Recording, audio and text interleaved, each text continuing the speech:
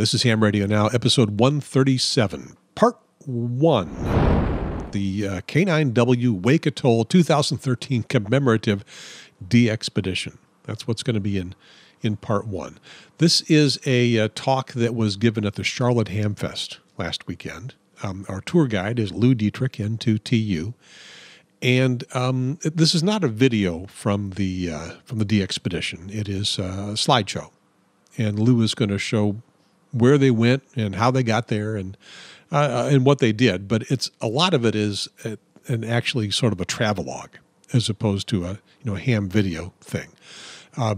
He will show the radio stuff, but it's perhaps not the most important part. But I think you'll be fascinated in what it takes to get a major DXpedition off the ground and to a place like the Wake Atoll. So we'll get to that in just a moment. First, of course, I need to have Arvin step in, and Arvin doesn't move very much. He's just kind of sitting back there. But he does want me to remind you that Ham Radio Now is brought to you by you. So if you enjoy the programs, get something out of them.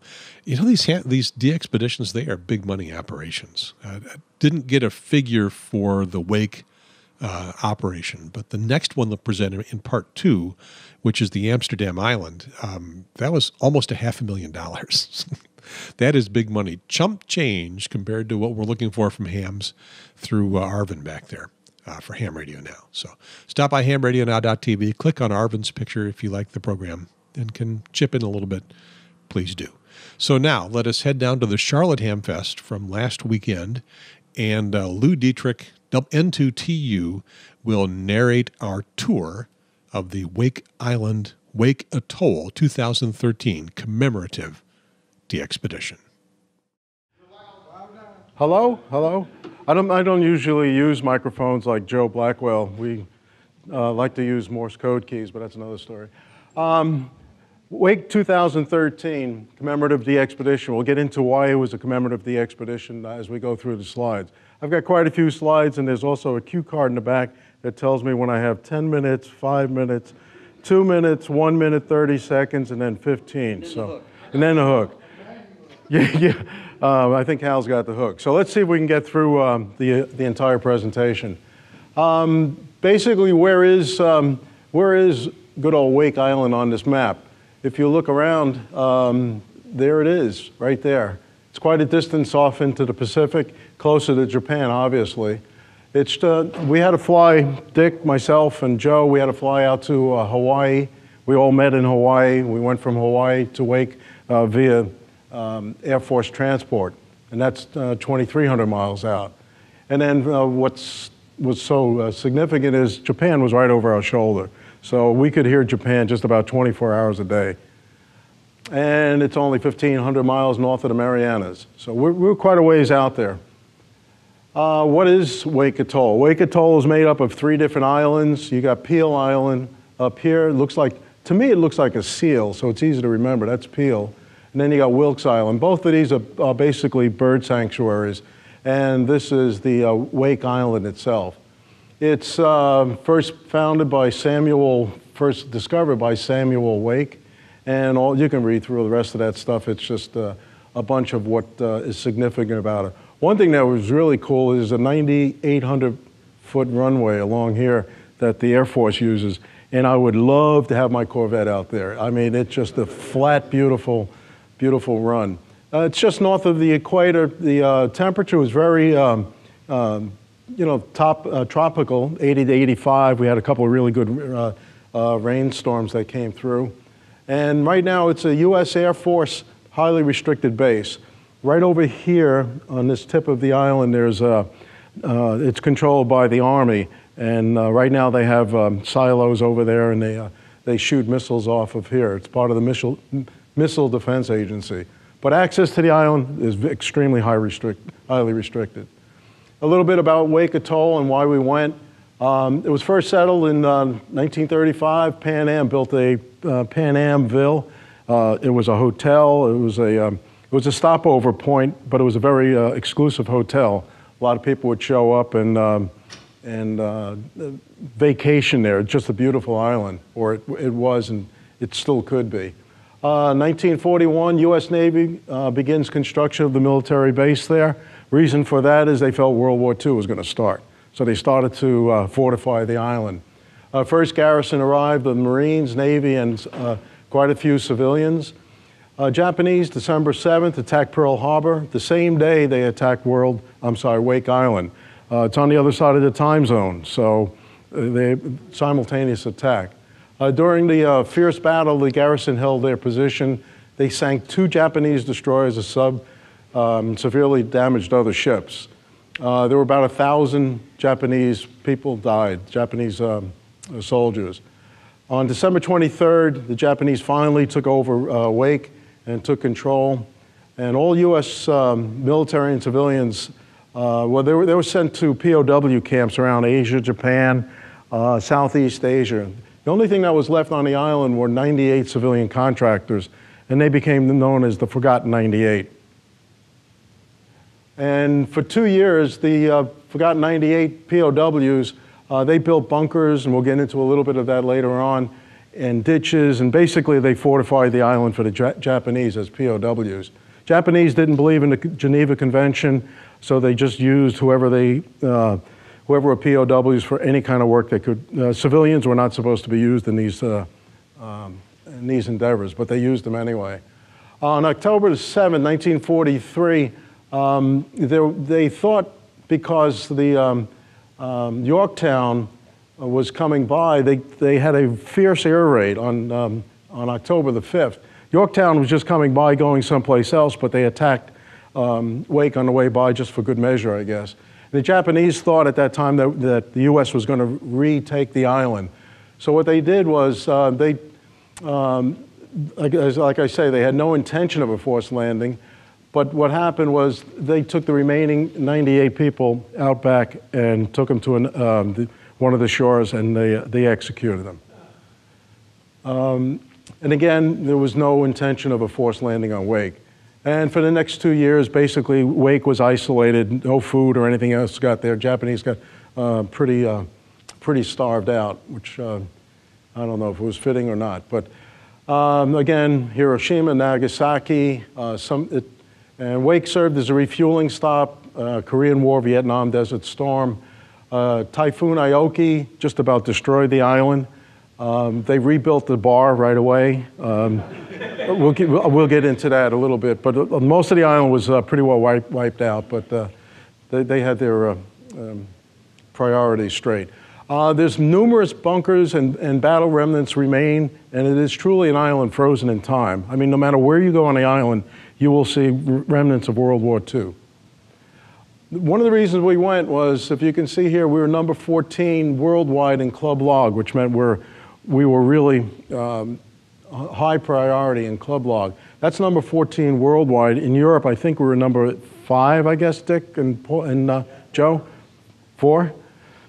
So we were very wanted in Europe and some parts of Asia as well, the western part of Asia. This is Carl Smith's publication, and we came out number 21 there for a while. I think before we left, we were somewhere up here.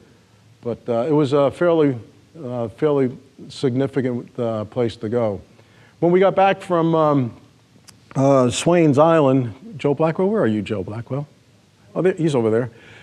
Joe Blackwell, thank you very much, Joe, got me to go to Swains with him, and that was my first DXpedition. I had a ball with Joe and a group out there. When we got back, we said, okay, where do we go next? So I started to do a little investigation. And most of the stuff you find on the internet today, guys, are basically, you know, it's wrong, it's dated. You get there, you do research, and it leads you down a lot of dead ends. I'm going to summarize all of this thing here because it'll tell you how we got to the island. I started this investigation about the Forgotten 98. I got very well versed in them and what happened to them. So I figured, well, look at this, 1943, 2013, maybe we could go out there as a commemorative DXpedition and honor those Forgotten 98. So I got a hold of everybody and their brother. I wrote tons of letters to different personnel in the Department of Interior, the Insular Affairs, the Air Force, you name it, I wrote letters to. Most of them came back, we no longer do that, that's not part of our job. Access is restricted, et cetera, et cetera. On December 22nd, 2012, I got a phone call at home. My wife told me, you got a guy who wants to talk to you about the Forgotten 98. So I picked up the phone, and we had about a half-hour conversation, and he was very well versed in what the Forgotten 98 was all about. So at the very, very end of that, he says to me, and this was out of the blue, he says, so you want to get an expedition together to go to Wake Island? So I said to him, I said, well, what do you know about an expedition? He says, well, I'm a ham radio operator. And I said, you got to be kidding. I mean, that's after literally writing 20, 30 letters to people I didn't know anybody, didn't know them at all. So he says, I'll see if I can get you on the island. And it was like, yeah, okay, thank you very much. We appreciate it. We'll talk to you later. Sometime in February 13th, I get a letter emailed to me from General Hawk Carlisle's chief of staff, basically saying our trip has been endorsed, that the Air Force has endorsed the fact that we want to go out there. It didn't say approved, it said endorsed. So we had to work our way through the difference between an endorsement and an approval between February 13th and when we finally got out there on the 28th. So I just wanted to summarize that chart rather than going down. It gives you kind of a background of what we had to work through to get there. There was quite a bit of negotiations that went on between here and there. And quite honestly, the second in command of the U.S. Air Force in the Pentagon was the one who had to approve us before we left. It was not a low level. We had to go way up to the top to get it. And finally, we got it. And then we were shut down by the government because of, sequestration. This is the rock that's out there. We'll go through a lot of this stuff in further slides. I'll see if I can keep going. You can see, I have no idea what these numbers mean. It's a chart that was developed by somebody else, but this can show you that, the last few years there weren't very many activity, but we did a really good job out there. The primary goal of this DXpedition, first and foremost, was to keep the memory of those forgotten 98 people alive. Most people don't know anything about them. They don't know what happened to them. They've never even heard of them. So the reason we were going was for that. The second reason I wanted to go is I wanted to have fun. Really. I mean, you're going on a DXpedition and you're going with 11 other guys. You got to have fun. If you don't have fun, why go? We wanted to put a very rare entity on the air. Some of the guys set up their own goal of 100,000 QSOs. I never set a goal as team leader. I said, guys, we're going to go out, have fun, do what we got to do, and then we come back. But they set that up, and you'll see later on, it was quite an accomplishment. Minimize busted calls. We wanted to make sure if we got you in the log, we got you in the log correctly. We weren't going to leave you. We're going to leave you high and dry. We weren't going to say, okay, a P is a B or something like that. We're going to make sure you're in the log correctly. And quite honestly, I think the number we had when we got back after the logs were massaged a bit was, I think, 152 busted calls. Now, 152 busted calls on 100,000 is quite an accomplishment.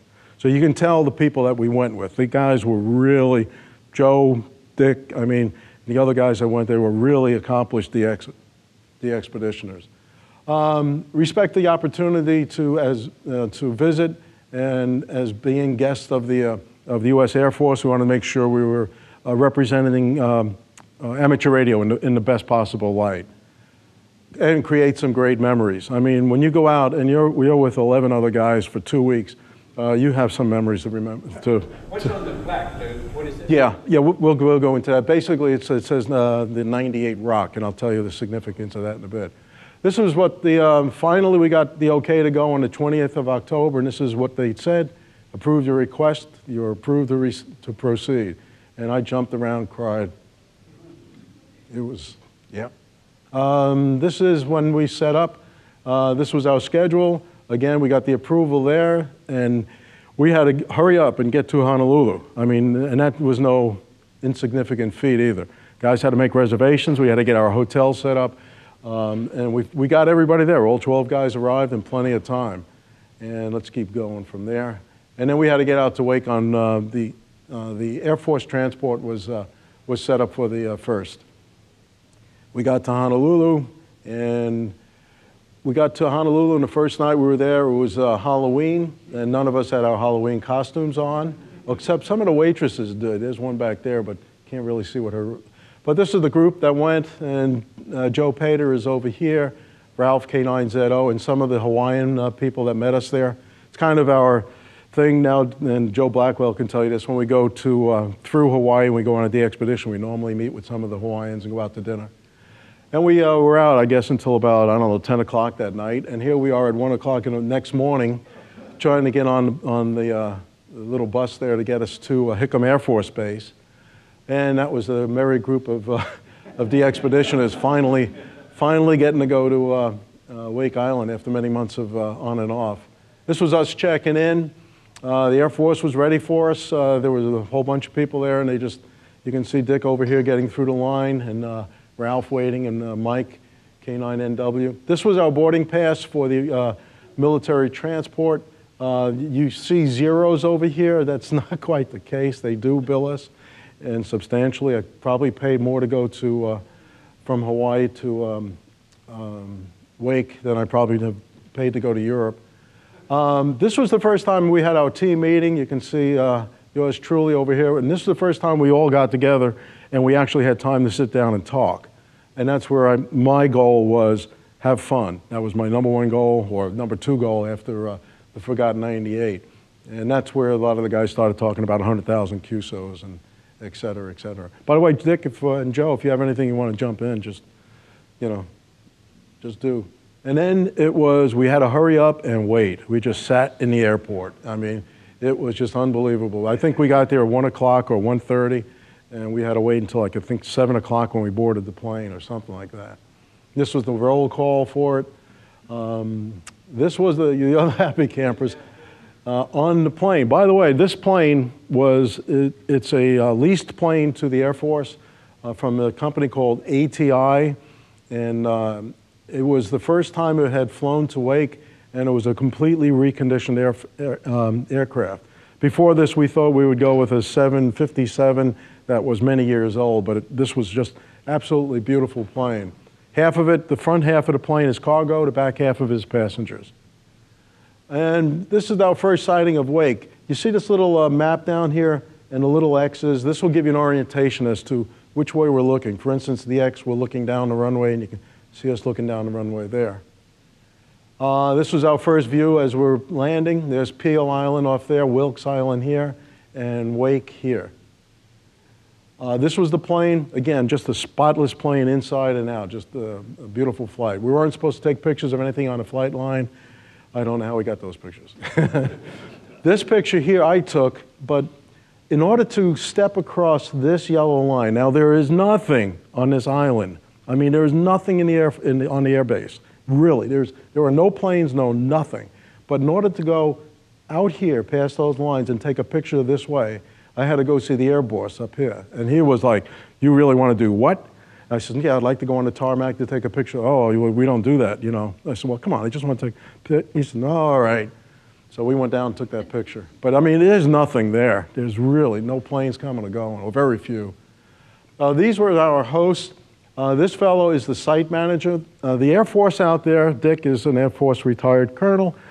And I hate to say it, but the Air Force does very little out there other than manage their contractors. And these are 2 contractors. Now, you may have recognized this fellow's call, WA2YUN.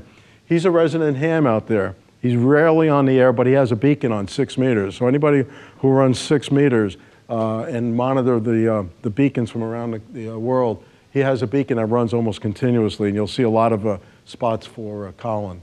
Colin was great. He prepared the whole, all of the AC for us, got us all the tables and chairs and everything else. He was extremely cooperative for our expedition. This was Colonel Charlie Taylor, quite a guy. You'd be proud to have him in your U.S. Air Force. Really, really a gentleman, and took really good care of us and made sure everything was to what we needed. This is downtown Wake. Again, looking at the little map down here, this is that little thumb that sticks over here. This is where everything is, downtown. They call it downtown because there's nothing anywhere else except for the airstrip. And a little view. You can see we have a medical facility there. We did not have to bring a doctor with us. As Bob Alphin could tell you, normally when we go on these DXpeditions, we bring our own doctor. We did not have to do that on this DXpedition. There is a resident doctor, and we'll show him in a bit. This is where we check in. This is where our dormitory or our billet. We stayed there. We had air conditioning. It was just absolutely beautiful, except my room was right here, and that air conditioning blew the first day I was there.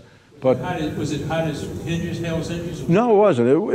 It was hot in the sun, but it was temperate. It was like 85, 80, 85. So it was really nice. Not having air conditioning was not, but after, he fixed it.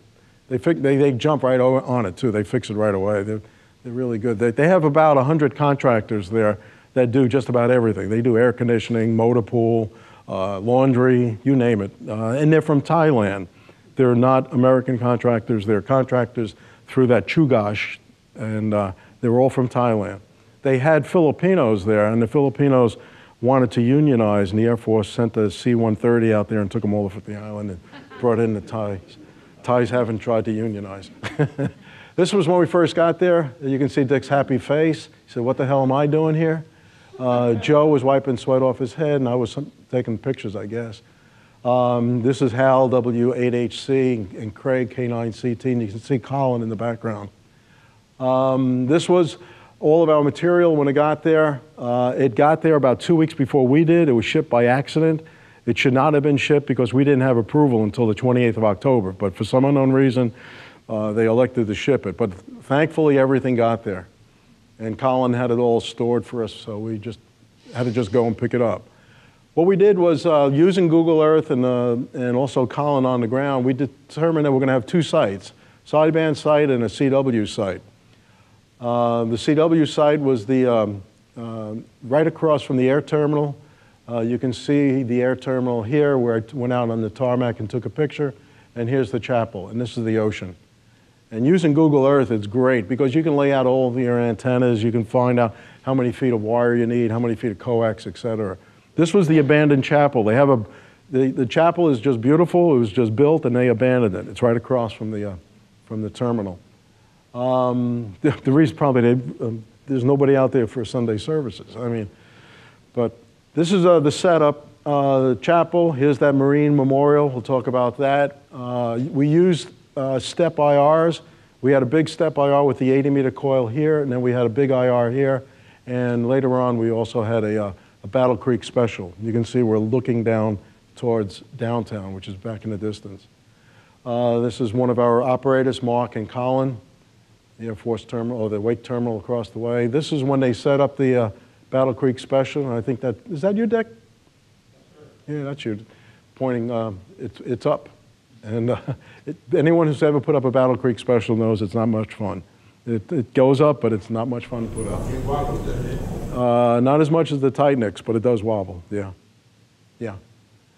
Again, this is looking at the ocean view, looking out from where the chapel was, looking out towards the ocean. We had beautiful propagation on 160 right out over the ocean. And this is basically what it looked like. We had our laptops, our K3s, the KPAs, the step IR stuff. Colin had arranged for the tables and chairs. They also arranged to have the AC put back in, not air conditioning, but alternating current put back in the chapel. It wasn't there before we got there. Could you go back there? Sure. Is that last shot out of doors? No, this is all indoor. This is just the background of the slide. Yeah, yeah. And this was like a typical operating. This is when they were initially testing to set up everything, making sure everything was working. You can see shoes are optional. This is Mike K9NW, and Mike is a CW machine. He's like Joe Blackwell. He will sit there forever, never pick his head up. His leg is always jumping up and down like this, and he's always drinking. You can see a bottle next to him of whatever that was, but he's always either got Gatorade or something, and he just goes on. And that's what it looked like. That's what it looked like. I wanted to put him up on the altar, but they said, no, we're not going to do that. So, but again, shoes were optional. This is some of the remnants laying outside. This was the, an engine from a plane. We couldn't tell if it was Japanese or American. There's a prop, I guess. There's an anchor around here somewhere. And again, we had two sites. Let's keep going. The second site is the sideband and the RIDI site. And we rented a shack from the guy who runs the power plant. This is the power plant here. You can see the dirty mark on the roof. That is jet fuel from the generators, and it goes up and it stains the top of the roof. It also kind of comes over this way towards us. At prevailing winds are this way, so we always had a good whiff of the jet fuel. We rented this from one of the guy who runs that, and we used that for the 2 weeks we were there, and it's a hut. What happened is they have a lot of dormitories and billets and things laying around the island from when there was a lot of military there. And what they do is when they want to have a hut, they take pieces of the barracks and they just put it together and make a hut out of it. That's kind of what it looks like. That's from when you walk through the front door of the hut looking out over the lagoon. This was the other big IR with the 80-meter coil next to the lagoon, a close-up shot. And what this was great because we needed radials for that. And as everybody knows in this room, if you want good propagation, you should have radials in the water. So what I did was I tied a bunch of these radios to the coral that's here and just threw them out into the lagoon. And we had really good propagation with that antenna. And let's keep going. This was the other one we had. This was the standard one without the 80-meter coil. And this was on the other side. This is another hut. This is on the other side of the other hut. And again, just a beautiful view out to the lagoon. It's breathtaking to see those colors. And all kinds of fish and sea snakes and you name it are in that lagoon. How deep is it? Yeah, 4 to 5 feet. Yeah, the average depth is 4 to 5 feet. You probably could walk across, although when they were prepping the island for World War II, they dug a channel over here, and they were going to have a submarine base, and they blasted all the coral out. And it's still pretty, matter of fact, it's right here. They blasted a lot of coral out, and it gets pretty deep there. I think it's about 15 feet deep. This is the looking inside the shack. I think that's me there. I'm not sure. Again, we also had an 8-element 6-meter Yagi set up for us. Colin, who's a 6-meter operator, he's going to be using that for EME, Earth, Moon, Earth propagation. So he set it up for himself, but he let us use it. Again, just a great guy. This is kind of what it looks like inside. I don't know what I was doing there. This is HAL W8HC. I don't know if that's you, Dick, over there or not. It could be. Yeah, that's right. You guys were teammates. Oh, man, we should have separated you two. Yeah. Whew. This is looking from where Hal was sitting out over the lagoon. These were the Transworld antennas that we brought along. Joe Pate at WHEEX thinks the world of these. So we figured we'd try them. What the heck? So we set them up, and they work pretty darn well. They set up in about 5 minutes. We set them up next to the lagoon, and they work pretty well. Never heard of it. Yeah, TW antennas are made in Ohio, I think. Crossville, Tennessee. There it is. Thank you, Joe. That's close to Ohio, isn't it? Why the big IR verticals? And I highlighted in red. They're easy to ship. They're 15 pounds. They're easy to assemble, and it's a great DXpedition antenna. Don't have to set up. You're the DX. You don't really need that dB gain. It's nice to have, as Bob did when they went out to Amsterdam. They had beams set up, and it's great for hearing. But we wanted to get in and get out and do it as best we could. So, and also, by the way, let me tell you why 15 pounds is significant. To ship things to Wake Island, the Air Force charged us $11 a pound. Okay. Now, if you think about a 3-pound sledge, which Dick set up all of our site-specific material, we had 3 footlockers of site-specific material. And one day, he and I went over to Lowe's, and we did a lot of shopping. And if you think of a 3-pound sledge that costs $7.99, it costs $33 to ship that damn thing out there, okay? So needless to say, we didn't bring a lot of that stuff back. That stuff stayed there, and we gave it to some of the contractors. But again, weight was a definite consideration, because we don't want to spend your money, because basically your money supported this DXpedition. The other thing we did was we took Elecraft. I don't have my Yaesu shirt on today, thank you very much. But we brought the K3s. The reason for the K3s, again, small footprint, 8 pounds, outstanding DXpedition transceiver. They work phenomenally. They interface really well with the amplifiers, which are these KPA 500s. All of this stuff was pre-sold. Elecraft said, hey guys, you want to set them up the way you want them? And my team basically set them up the way they wanted them. We brought them with us. And on the way back, they bought them all. So every KPA, every K3 was sold by the time we got back stateside. And this is Mike, K9NW, running his normal CW. This was the sideband. Basically, it's the same setup as the CW side without the key. We used N1MM, fantastic. It worked out really, really well. You can see, I think this was Mark, NA6M running. I think he was running at that time 206 in the last 10 and 179 in the last 100. So Mark is a pretty good CW operator. He's like Joe. He can just pound away. We had some great operators with us. We used these laptops. Laptops worked fantastic. We bought, I think, 8 of them. We only had problems with one. And the one we had problems with was one that Dick and I were using. It was infested with ants. Ants like you've never seen before in your life. They crawled up the power cord, Dick, right? They crawled up the power cord from the ground, and they came up. And I don't know why they wanted just the laptop, but they just wanted the laptop. So Dick says, "Oh, we got a problem here." So he picked. That's the way Dick sounds, by the way. Then he picks up the laptop, and the outline of the laptop was red with ants. I mean, it was just loaded with ants. So it was either Tuesday or Thursday, or I think those are the only 2 days the store was open, and we picked up some Raid. So we came back and we sprayed the place with Raid. I don't want to say I inadvertently, but I think Dick inadvertently sprayed one of the laptops with it, Raid, and needless to say, that laptop didn't last too long. That's what enhanced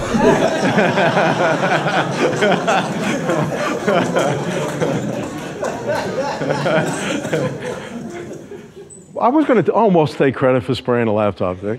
But this little, we have the toolbar here. It slowly started creeping up and up and up and up until finally one day it just died. But we had a spare, so we swung over to the spare. And luckily, N1MM software, as you do a QSO, it just writes to hard drive. So we didn't lose anything, thank goodness. This was my playbook. Dick came up with a schedule for operating, which it took a lot of thought process behind it. And I am going to give you credit for it, Dick, because when we were on Swains, we operated, what was it, Joe? 3 on, 6 off, 3 on, 6 off, something like that. Dick came up with this 4 on, 8 off, 4 on, 8 off, 3 on, 6 off. So you rotated shifts, okay? You wouldn't always be stuck with the same propagation to the same part of the world. And it gave you the 8 hours off where you could recoup. Now, 4 hours sitting down is a lot of hours as well, but that 8 hours gave you time to recoup. The 6 hours on Swains just didn't work for me anyway. I just could not get enough sleep. It was 102 degrees, that's another story. But so what I did every day was we had this whiteboard and I would set guys up. Like Team 2 was our opening team and they worked a 4-hour shift. Then when they finished, Team 2 again came on, they worked another 4 hours. Then they went up and they worked another 3 hours, et cetera, et cetera, et cetera. So the guys started calling this the playbook, and one wise guy said, "Do not write in this box," and he wrote in the box. He also put a little, end around football. Yeah, well, Bob knows what it's like to deal with some of these guys, right, Bob? These were our operators. Craig, K9CT. He was just with Bob out in Amsterdam. Mike, K9NW. Jim, N9TK.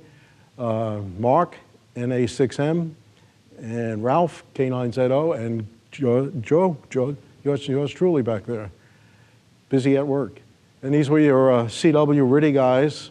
I did operate a little bit. I snuck in a half a shift of CW. This was Joe Peta, Dick in the back.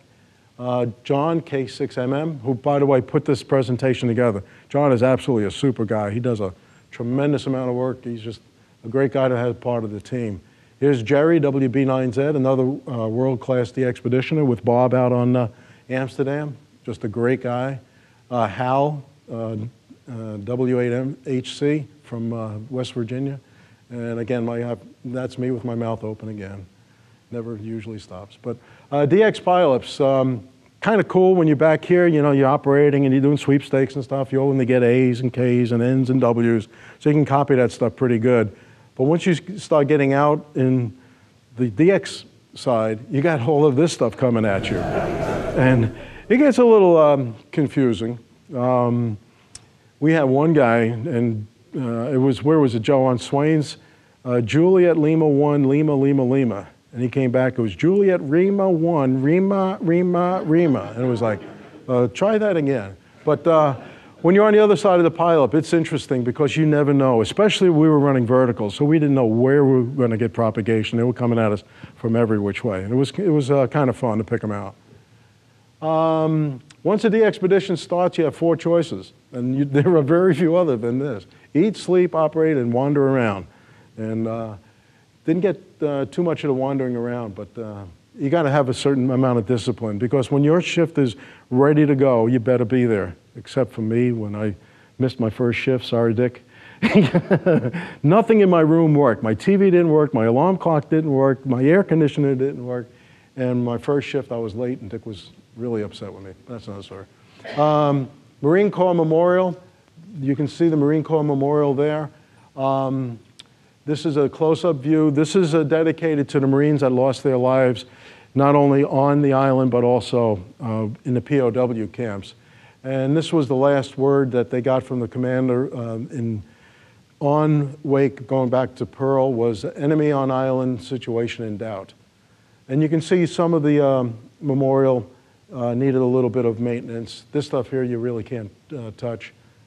But I had read, and it's part of my research before we went to Wake, that one of the things that Marines do when they pass through Wake was they take care of this memorial, that it's their duty that if the memorial needs any kind of work done to it, that they're not supposed to leave the island without taking care of it.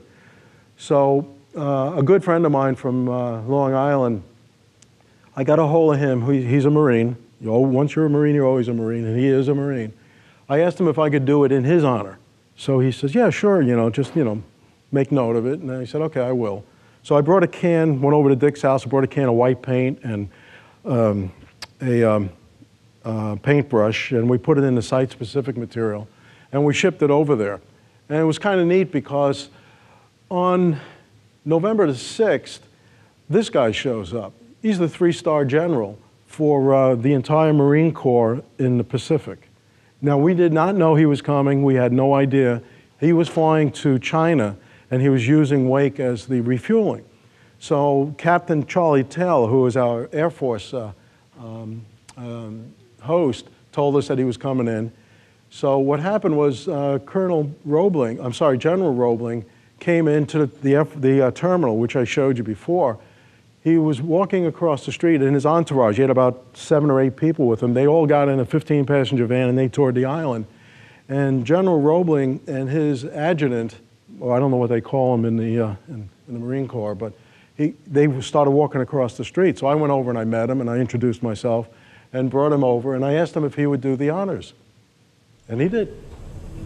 Like he did. That's great. It was kind of cool. That's really great. And he was the kind of guy, he said, hey, yeah, definitely, let me go do it. And we opened up, you can see the can of paint down there, we opened it up, and he just got to it. And then after that, this was his Sergeant Major, that's it, Sergeant Major, Bill Stables. He got to it too, and he started doing it. And I was standing there watching, as I usually do, saying how you got, get down there and let's do a better job than that, But no, they were great guys. And then right after that, they went back and they just hung out with us while their entourage toured the island. These guys just stayed with us and talked to us and wanted to know where we were from, and we introduced ourselves. And just really, really nice guys. And it worked out really, you couldn't have asked for anything better. It just worked out perfectly. And again, that's the Marine Memorial. You can see where this was before they painted. And what a boost for ham radio in the military. Yeah, exactly. Yeah, it was great. They have these little medallions that they give out as mementos, and I have it at home, where it shows that you actually met him, and we've had emails going back and forth since then. So, yeah, he's a good guy. There's also a Japanese war memorial out there, which I was kind of surprised about, but there is one out there, and it's really nice. It's a very well-designed memorial, and it was basically put there by JAL, Japan Airlines. And basically it says the evils of the war, may peace prevail on the waters of the Pacific forever.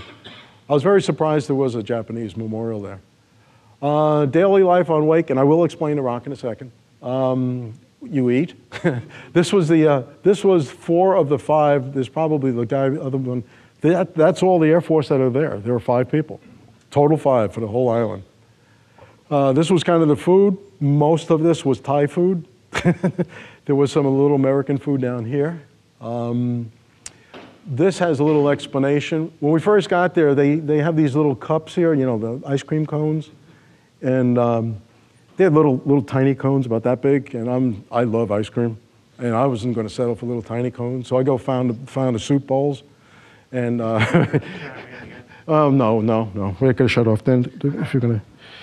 Go ahead. Whenever there was an important decision to be made, Lou, of course, couldn't be everywhere, partake in all the decisions. But whenever one number of us were getting around to figure out, like, you know, where should we put the antennas? Should we change bands? Is it happy hour yet? What should we have for dessert? First question that always came up among us was, well, what would Lou do? And that soon got abbreviated to WWLD.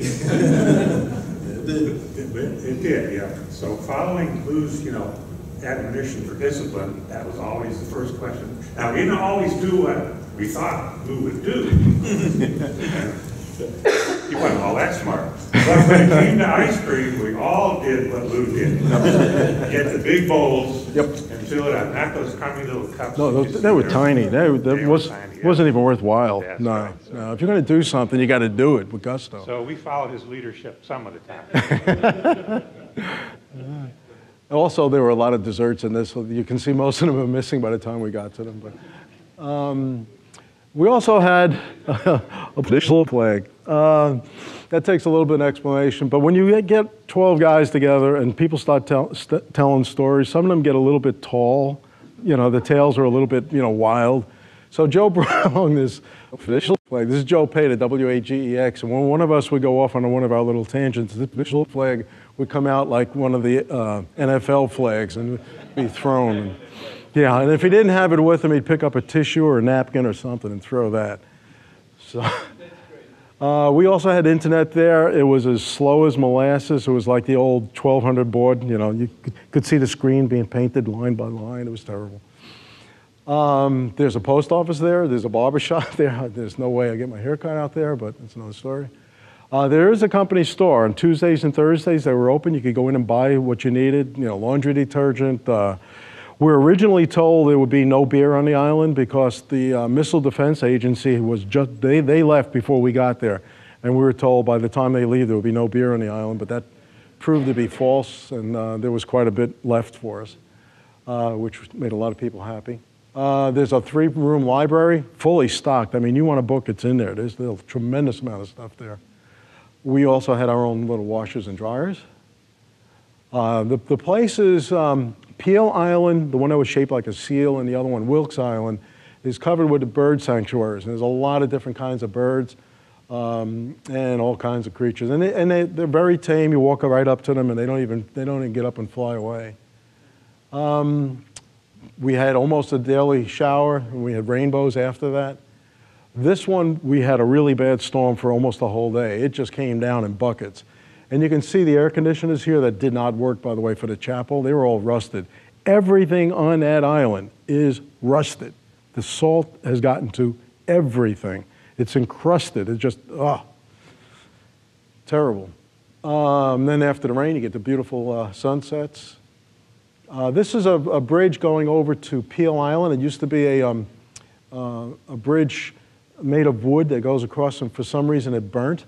And so now there is no way to get over to Peel other than kayaks. They have kayaks that are off this way, and you can take a kayak across. I never did, but it's very shallow. You can almost walk across. There's a lot of flotsam, whatever they call it, these things that float from the fishing trawlers. You walk along the beach, there's going to be one every 20 yards. That's kind of what the beach looks like. It's all coral. There's no sand whatsoever. I mean, it's just, you walk along there, your ankles go every which way. Is it all full of skeeters?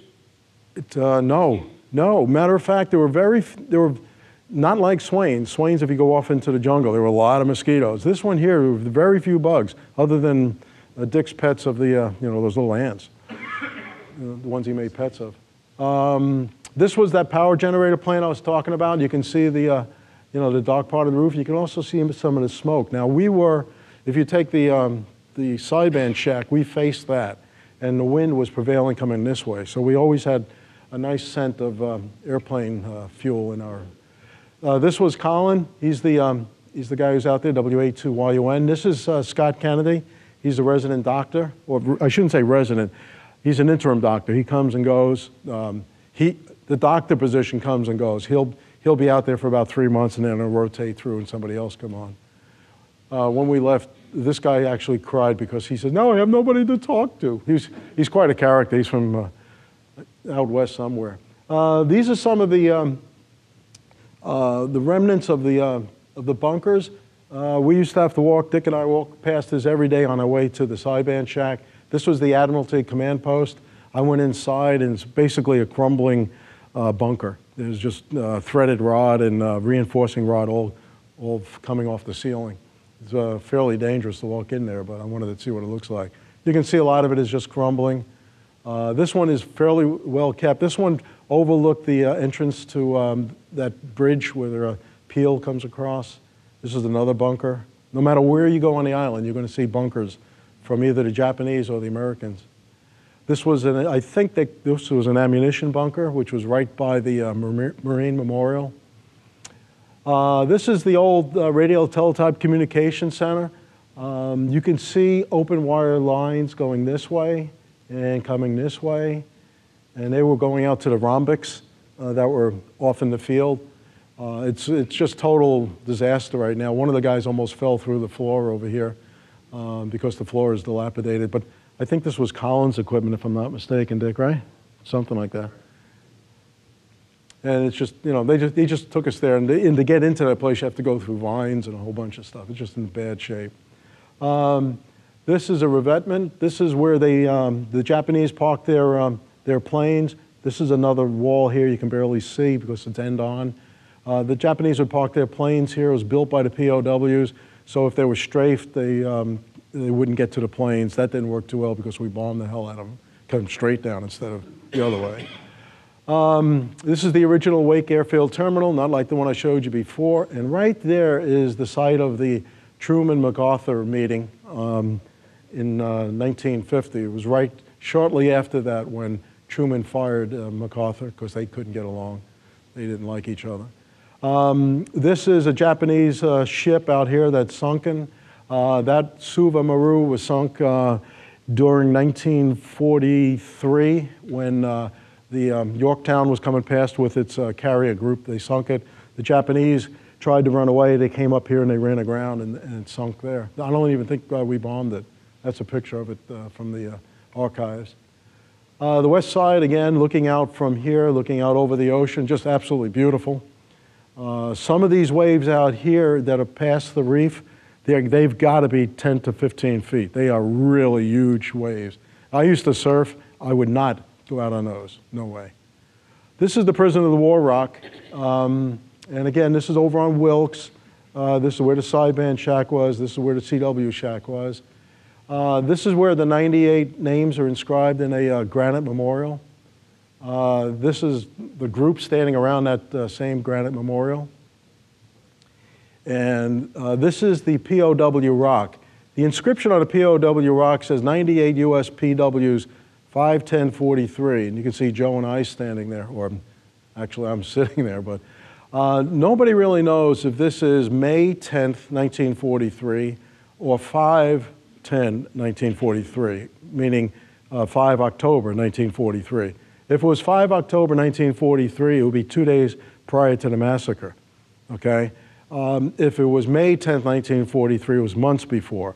But according to some of the Japanese that survived the retaking of the island, there was one American POW that escaped. Now, they couldn't tell what, they didn't ever told whether it was just before the massacre or 5 months before the massacre. But once they got the POW, they took him back and they beheaded him. So the Japanese were ruthless out there. Whatever they wanted to do, they did. So, by the way, that POW inscribed that rock. Whoever he was sat out there and chiseled that. And I can't believe he chiseled, because downtown is right over here, and the Japanese had some of their bunkers along here. So I mean, you talk about bravery, sitting out there, you know, chiseling out a rock when you know the Japanese are right around the corner. And that's kind of look at the rock. And basically what it says here is the POW from the 1943. That one. These are some of the pictures of the 98. We don't have pictures of all of them, because back then they weren't required to have their photographs taken, because they were civilian contractors. They weren't military. So a lot of them are unknown. The pictures are unknown, but we know their names.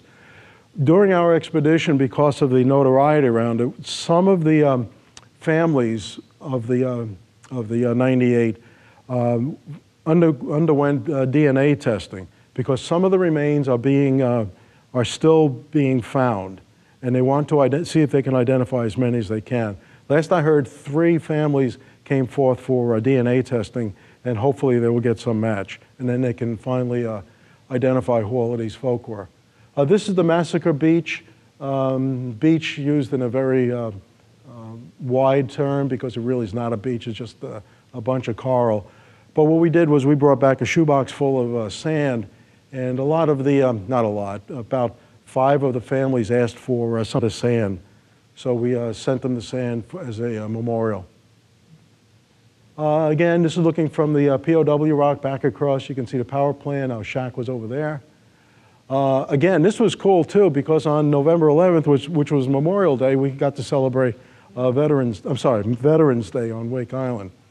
During that same day, I had set up a sked with someone back, this fellow here, Don Clower, back in Boise, Idaho, where most of these 98 were employed out of. And we set up a sked with him so we could read the 98 names over the air. It was taped by a local news outlet, and they ran it in their local TV station. There was a eulogy written by the lady who wrote a book. It's called Building for War, Bonnie Gilbert. And she wrote the eulogy, which I read over the air. And Don Clower was there, and he had reporters in the shack with him. While we were there, Joe Peda, who's never at a loss for words, got to know this fellow who was a Coast Guard radioman on this C-130 that came in. It says 131, I think it's a C-130.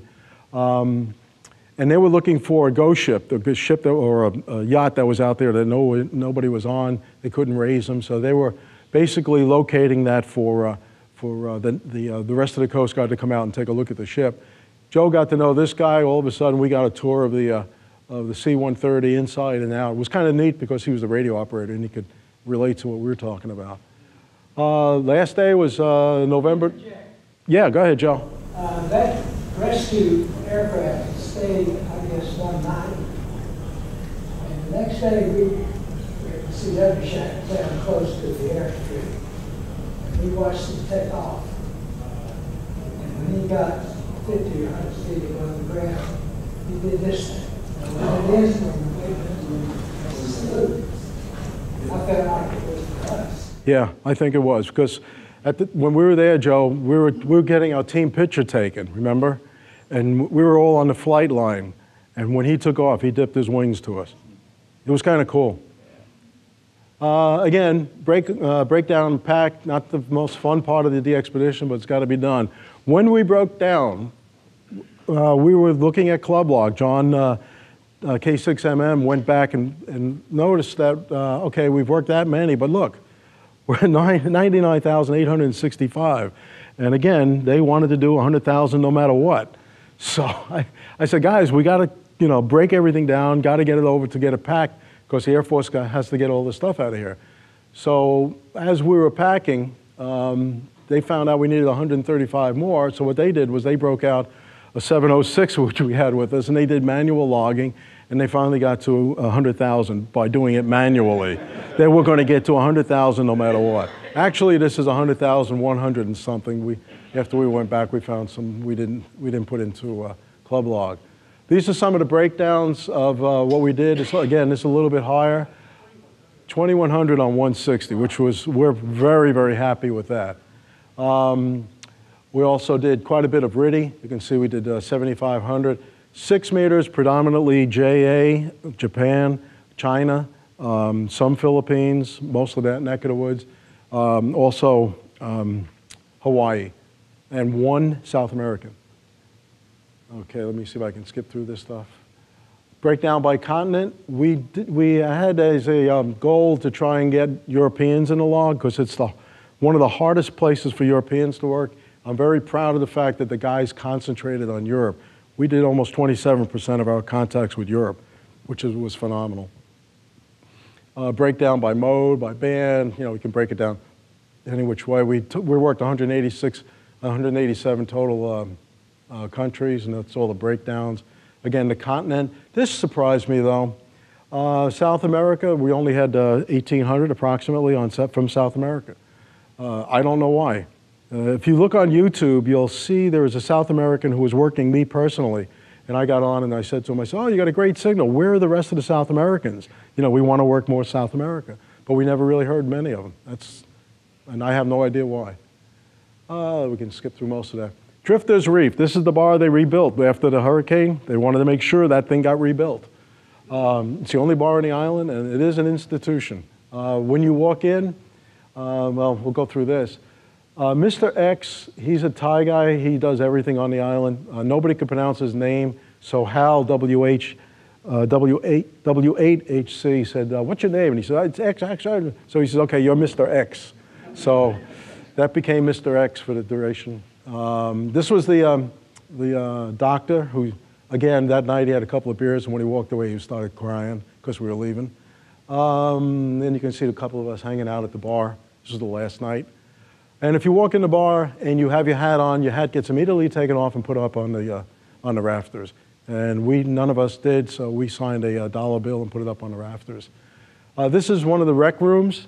Okay, this is one of the rec rooms that they have there, and every unit that comes through takes one of these tiles down and does some artwork on it. And it really, really is terrific artwork. I mean, if you ever get a chance to see it, it's really good.